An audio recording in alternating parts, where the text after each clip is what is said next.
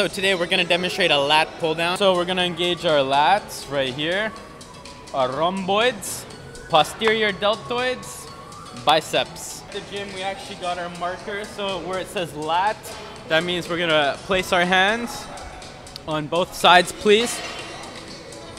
And then you're going to take a seat. And then you're scooch in. So you want to make sure that the pad is right beneath your thigh. Okay.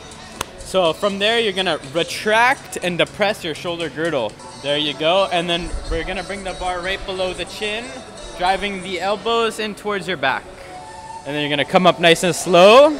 So about 2 seconds up, pause, and then 2 seconds down. Exhaling against resistance.